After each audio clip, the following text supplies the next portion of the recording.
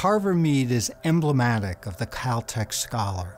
The ability to reinvent himself. It's the sort of secret sauce at Caltech. I have felt the effects of the adventurous spirit that Carver Mead has displayed his entire career. He is a visionary. He doesn't follow trends. He embodies everything that's interdisciplinary about Caltech. The Carver Mead Fund is really about supporting faculty to, in a risk-free way, really explore something new. High-risk, high-return projects that can change the world. Yisang Yu is collaborating with Frances Arnold to use novel machine learning algorithms for directed evolution. Directed evolution is a method that Frances Arnold and her group have been pioneering for a long time. It utilizes the mechanisms of mutation and selection in order to direct the evolution of proteins towards some desired function. How do you take sunlight and carbon dioxide and turn that into fuel? How do you make non-toxic pest control agents?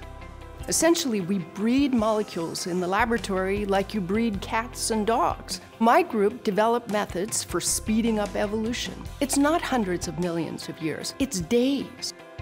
One of the challenges of directed evolution is that the mutations are, to a large extent, random. What I do is I use machine learning and artificial intelligence to speed up directed evolution, to make it even more efficient and cost-effective.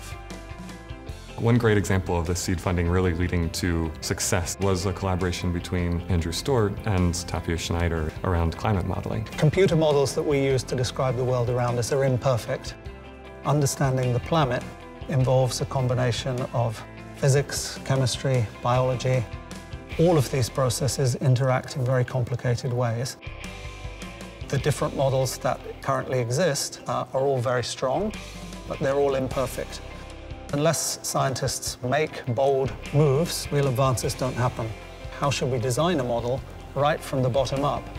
One of the projects that's been supported by the fund is collaborative work that I have ongoing with Laura Duval and Federico Echenique. Laura is really an expert on matching markets and school choice.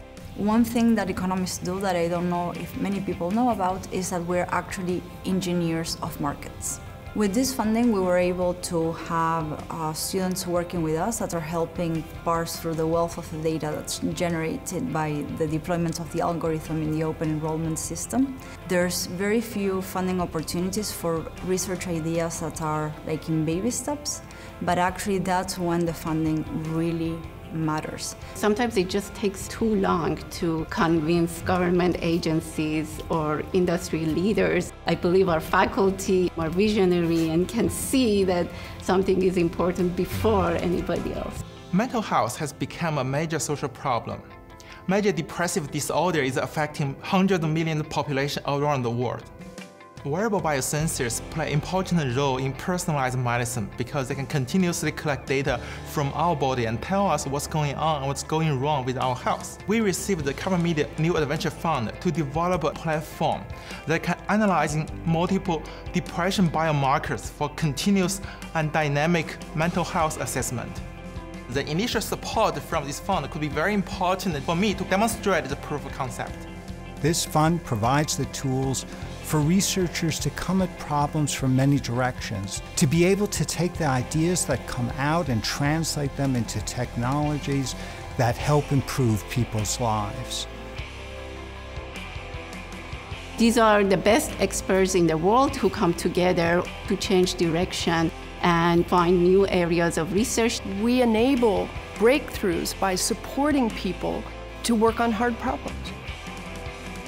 It was a great honor to be a recipient and working together with other innovators at Caltech on big ideas and wild ideas which have the potential to change the world. Carver Mead has been an inspiration for my research. I hope that I can, in some small way, follow in his footsteps.